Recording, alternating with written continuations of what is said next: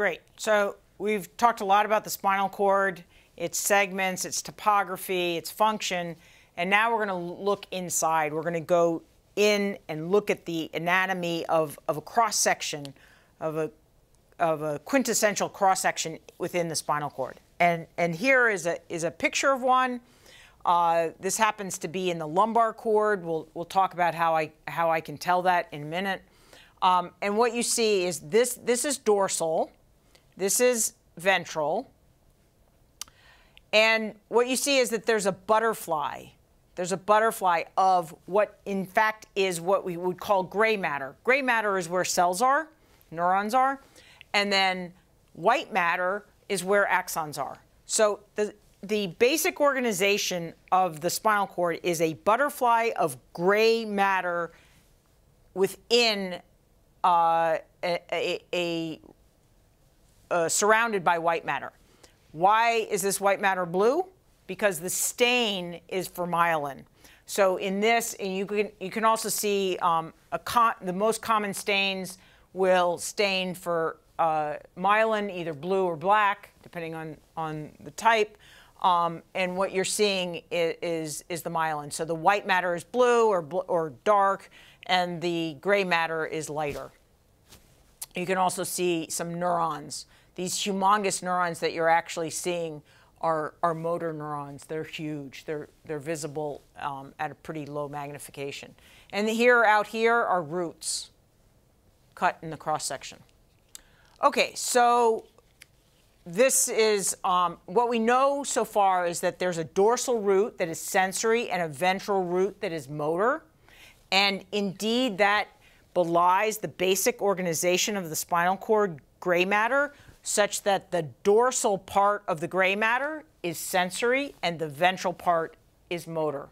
We're going to go over to the board and see how that develops and look a little bit more into that. First of all, how does it develop? Remember that we have this tube with a central lumen that will become the central canal, which will then get clogged up in the human. But in the embryo, this is an open lumen. And this is the spinal cord, primordium. And what you have is an actual inflection point within the lumen that is called the sulcus limitans. And everything dorsal to that is part of the alar plate and is going to become sensory and function. Everything ventral to that is part of the basal plate and will have a motor function.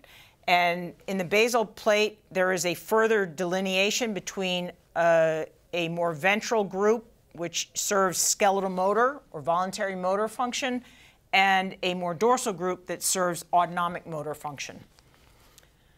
Okay, so that's the embryo, and then we get an adult, and this is sort of a mock-up of several features of the spinal cord, all of which do not exist in any single section, but for illustrative purposes, this will serve us well. So the root is going to come in. The dorsal root's going to come in here. And the gray matter is divided up into just a few places. This outer portion of the dorsal horn is called the superficial dorsal horn.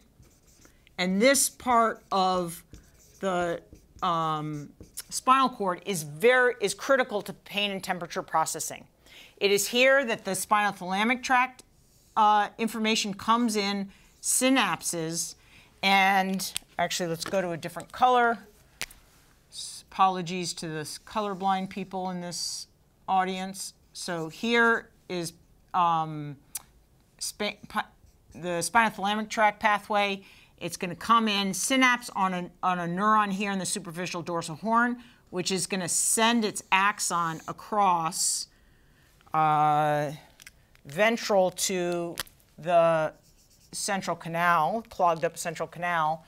And this axon is going to then shoot forward right here in what's called the ventrolateral, in the ventrolateral quadrant. Okay. So this is critical for pain and temperature.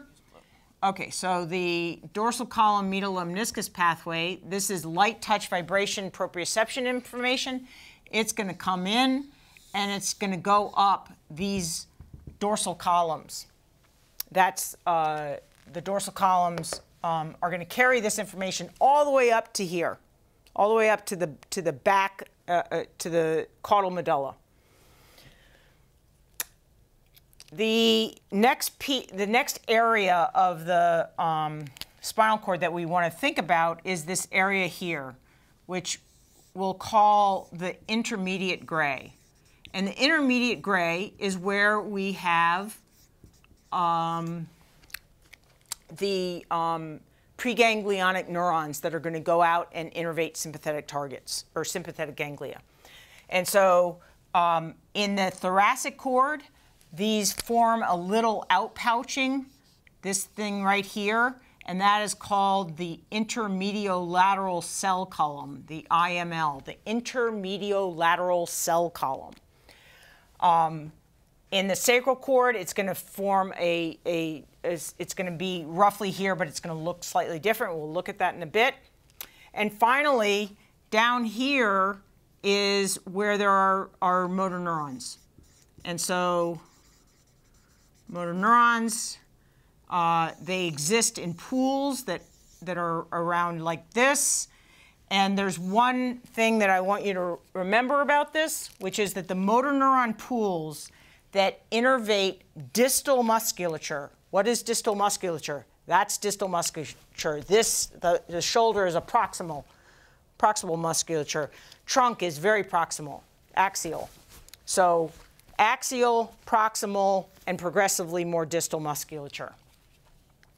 And the axial musculature is going to be innervated by the most medially located motor neurons, and the progressively more distal musculature will be innervated by motor neurons that are progressively located more laterally.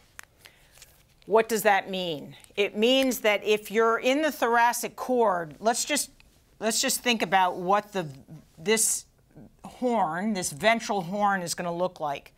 In the thoracic cord, there is no appendicular musculature. There's no distal musculature. It's all axial. So what do we get? We get this skinny little ventral horn. Now, if we go off to either the cervical or the lumbosacral, what you see, now you have a limb. Now you have a limb. So you have a hand or a foot.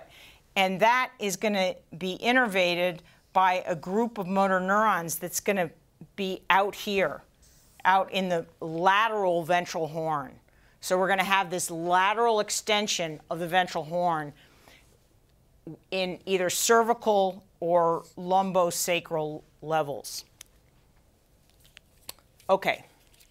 We're going to use this information now in the next video to orient ourselves to the various things that, the various landmarks that we can use to identify the